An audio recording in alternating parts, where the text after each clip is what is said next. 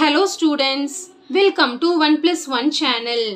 இன்னைக்கு நம்ம வீடியோல 10th standard chapter 7 exercise 7.2 ல 5th sum பார்க்க போறோம். இந்த ப்ராப்ளத்துல பாத்தீங்கன்னா a right angle triangle whose sides are 6 cm, 8 cm and 10 cm. அதாவது ஒரு ரைட் ஆங்கிள் ட்ரையாங்கிள் கொடுத்திருக்காங்க, அதோட சைட்ஸ் கொடுத்திருக்காங்க.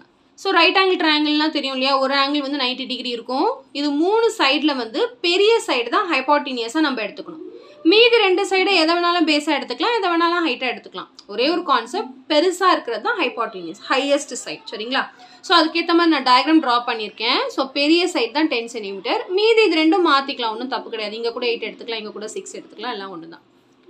அடுத்து என்ன சொல்லியிருக்காங்கன்னா, இந்த right angle triangle is ரிவால்வ்ட் about the sides containing the right angle in 2 ways. அதாவது இந்த ரைட் ஆங்கிள் ட்ரையாங்கிள் இருக்கு இல்லையா, ரிவால்வ்ட் about the sides containing the right angle. அதாவது ரைட் ஆங்கிள் இங்கே இருக்கு, இதை ஏபிசி நான் எடுத்துக்கிறேன். இந்த ரைட் ஆங்கிள் கண்டெயின் பண்ணியிருக்கிற 2 சைட், ஓகேங்களா? இந்த 2 சைட் வந்து மாத்திக்குது, ரிவால்வ்ட். ஓகேங்களா? Revolved about the sides containing the right angle in 2 ways. Find the difference in volumes of the 2 solids so formed. இப்போ இதுல இருந்து ரிவால்வ் பண்றதுனால என்ன சாலிட் ஃபார்ம் ஆகும் அப்படின்னு நம்ம பார்க்கணும். சரிங்களா? ஸோ இதுல வந்து 2 ways சொன்னதுனால 2 கேஸ் வந்து நம்ம எடுத்துக்க போறோம். ஃபர்ஸ்ட் கேஸ் பாத்தீங்கன்னா, அதே ஒரு ரைட் ஆங்கிள் ட்ரையாங்கிள் வரைகிறேன். இது 10, இது 8, இது 6. எதை வேணாலும் ஃபர்ஸ்ட் கேஸை நம்ம எடுத்துக்கலாம். இந்த ரைட் ஆங்கிள் ட்ரையாங்கிள் இருக்குல்லையா, அந்த ட்ரையாங்கிள் ரைட் ஆங்கிள் கண்டெயின் பண்ணியிருக்க 2 சைட். ஃபர்ஸ்ட் வந்து இந்த மாதிரி ரிவால்வ் ஆனா நம்மளுக்கு வந்து என்ன ஷேப் வருது பாருங்க, ஒரு கோன் ஷேப் வருதா? அதாவது இந்த மாதிரி ரிவால்வ் ஆனா இது ரேடியஸ் ஆகும், இது ஹைட்டாகவும் ஆகும். ஸோ இந்த மாதிரி ரிவால்வ் ஆனால் இது ரேடியஸ் ஆகும், இது ஹைட்டாக ஆகும். அவ்வளோதான், வேற ஒன்றுமே கிடையாது. 2 கேஸை வச்சு வால்யூம் கண்டுபிடிக்கணும். சரிங்களா? அப்புறம் என்ன சொல்லியிருக்காங்கன்னா, find the difference in volumes. Volume தான் கண்டுபிடிக்கணும். 2 வால்யூமும் கண்டுபிடிச்சு டிஃப்ரென்ஸ் கண்டுபிடிக்கணும். அவ்வளோதான், வேற ஒன்றுமே கிடையாது. ஸோ ஃபர்ஸ்ட் கேஸ் நம்ம எதை வேணால் எடுத்துக்கலாம். ஃபர்ஸ்ட் கேஸ் நான் டயக்ராம் இப்படி வரைஞ்சிருக்கேன். அப்போ எனக்கு ரேடியஸ் 8 ஆகும், ஹைட்டு 6 ஆகும் வரும். இதை வச்சு வால்யூம் ஆஃப் த கோன் கண்டுபிடிக்கணும். So volume of the cone வந்து 1/3 πr²h. 1/3 பையோட வேல்யூ நான் சப்ஸ்டியூட் பண்ணல, ஃபைனலாக சப்ஸ்டியூட் பண்ண போகிறேன். ஏன்னா வந்து டிஃப்ரென்ஸ் கண்டுபிடிக்கணும் இல்லையா, அப்போ மைனஸ் பண்ணிவிட்டு ஃபைனலாக சப்ஸ்டியூட் பண்ணிக்கிறேன். இல்லை இங்கே நீங்கள் பண்ணதாலும் பண்ணலாம், ஒன்றும் தப்பு கிடையாது. ஸோ ஆர் வந்து 8² × 6. இப்போ 8² எக்ஸ்பேண்ட் பண்ணால் 8 × 8 வரும், × 6. இப்போ நம்ம இது கேன்சல் பண்ணிக்கலாம். 3 1s are 3, 3 2s are 6. மீதி இருக்கிறது 8 8s are 64. 64 × 2 வந்து 128. பை அப்படியே வச்சுக்கிறேன், சென்டிமீட்டர் கியூப். சரிங்களா?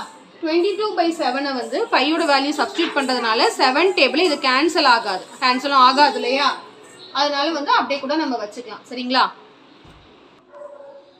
ஸோ இப்போ நான் இங்கே 22/7 சப்ஸ்டியூட் பண்ணுறதுனால இது கேன்சல் ஆகாது, அதனால அப்படியே வச்சிருக்கேன். சரிங்களா? அப்போ இங்கே ஒரு டெசிமல் வரும், இதுக்கும் ஒரு டெசிமல் வரும், அப்புறம் கால்குலேஷன் வந்து லென்த்தியாக போகும், அதனால அப்படியே வச்சிருக்கேன். நெக்ஸ்ட் கேஸ் வந்து என்ன பண்ண போறோம்னா, அதே ரைட் ஆங்கிள் ட்ரையாங்கிள் வரைஞ்சுக்கோங்க. 10, 8, 6. இந்த ரைட் ஆங்கிள் ட்ரையாங்கிள் வந்து இப்படி ரிவால்வ் ஆச்சுன்னா என்ன ஆகும்? அப்போ இது வந்து ரேடியஸ் ஆகிடும், இது வந்து ஹைட் ஆகிடும். சரிங்களா?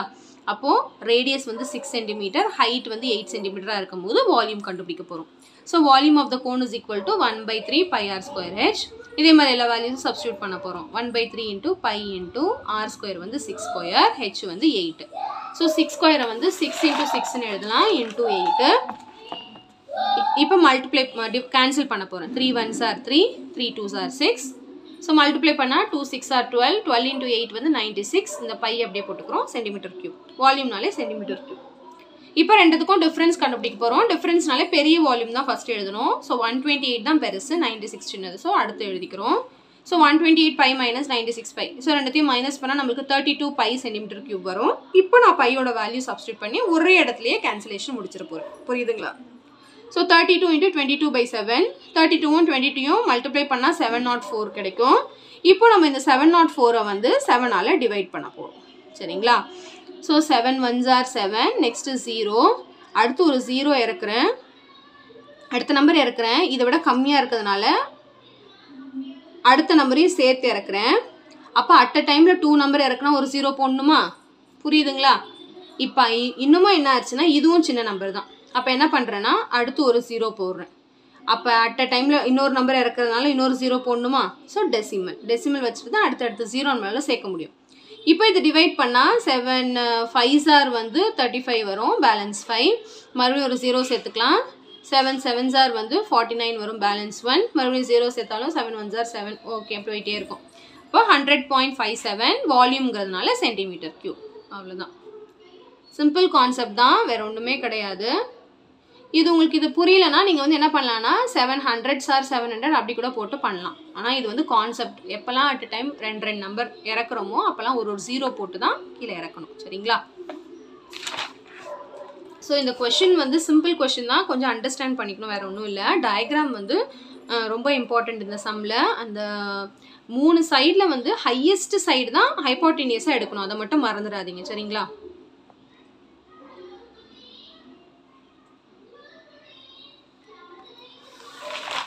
ஸோ கண்டிப்பாக இந்த சம் நல்லா உங்களுக்கு கிளியராக அண்டர்ஸ்டாண்ட் ஆயிருக்கும்னு நினைக்கிறேன்.